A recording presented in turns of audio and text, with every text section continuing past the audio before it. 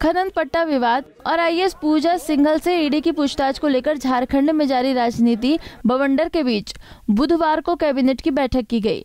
मुख्यमंत्री हेमंत सोरेन की अध्यक्षता में कई अहम फैसले लिए गए। इस बैठक में सबसे बड़ा फैसला ये रहा कि राज्य के करीब 5 लाख विद्यार्थियों को सरकार की ओर से फ्री किताब और पोशाक दिया जाएगा।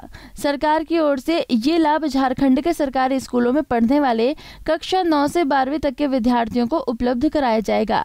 इससे गांव में रहने वाले एक गरीब परिवारों को काफी राहत मिलेगी।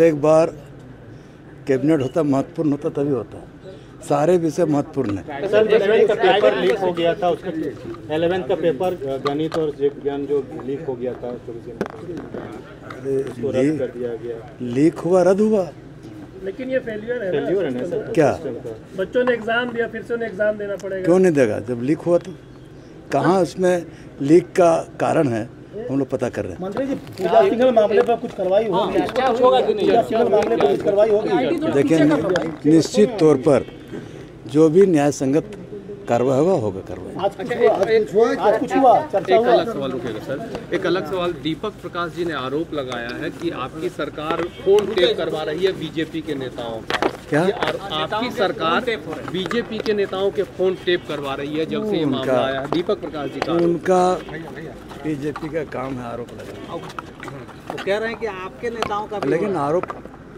सीधे की सरकार कर रही है। आरोप लगाना उनका काम है, लेकिन सीधे नहीं कर पाता है लोग। आरोप लगाना सुन होगा। कैबिनेट ने जिन 19 प्रस्तावों को मंजूरी दी है, उनमें दूसरा सबसे बड़ा प्रस्ताव है कि झारखंड राज्य वित्त आयोग का पुनर्गठन करेगी। सरकार की इस पहल से ग्रामीण विकास को रफ्तार मिलेगी। लंबे समय से आयोग के पुनर्गठन की संभावना जताई जा रही थी, अंततः इसे मंजूरी दे दी गई है। जानकारी के अनुसार आयोग का एक अध्यक्ष होगा और 2 सदस्य सरकार मनोनीत करेगी और सभी का कार्यकाल 2 साल का होगा। अगर इन 2 वर्षों के दौरान किसी भी सदस्य की उम्र 65 वर्ष हो जाएगी तो उसका कार्यकाल समाप्त हो जाएगा।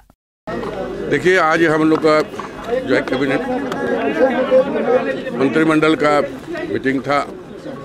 इसमें स्कूली शिक्षा से लेकर पंचायती राज और भी दूसरा विभाग का जो था संलेखाया था, उस पर चर्चा हुई और उसको पास करने का काम किया। झारखंड कैबिनेट की बैठक में पंचायत चुनाव में लगाए गए कर्मचारियों को दैनिक भत्ता कितना दिया जाएगा। उल्लेखनीय है कि इस समय झारखंड के सभी जिलों में पंचायत चुनाव हो रहा है। नामांकन की प्रक्रिया संपन्न हो चुकी है।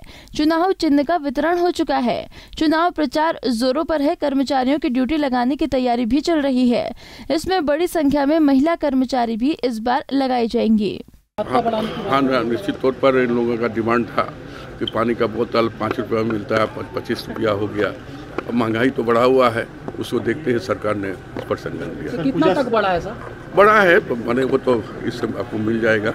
अब बोलना भी उचित नहीं होगा, लेकिन हम लोग ने जो डिमांड रखा। वहीं पदस्थापना का इंतजार कर रहे कर्मचारियों और अधिकारियों का अब किसी सूरत में वेतन नहीं रोका जाएगा। कैबिनेट की बैठक में 203 करोड़ रुपए से 70 विधायकों के आवास बनाने का प्रस्ताव भी पारित हुआ है। कैबिनेट की बैठक में कुल 81 विधायकों की विधानसभा में से मंत्रियों के लिए बंगला अलग बनेगा और इसके बाद 70 विधायकों के लिए एक ही तरह के भवन कोटे में बनाने का प्रस्ताव है। इसके अलावा कैबिनेट की बैठक में कई प्रस्तावों पर मुहर लगी है। सरकार तेजी से काम कर रही है, भले इससे राजनीतिक माहौल में असर पड़े या न पड़े, झारखंड के गरीब लोगों पर तो जरूर पड़ेगा। पंजाब केसरी टीवी के लिए रांची से आशुतोष कुमार की रिपोर्ट। हमसे जुड़े रहने के लिए हमारे YouTube चैनल को सब्सक्राइब करें और नई वीडियो की नोटिफिकेशन के लिए बेल आइकॉन को दबाएं। अगर आप ये वीडियो Facebook पर देख रहे हैं तो लाइक जरूर करें और ज्यादा से ज्यादा शेयर करें। धन्यवाद।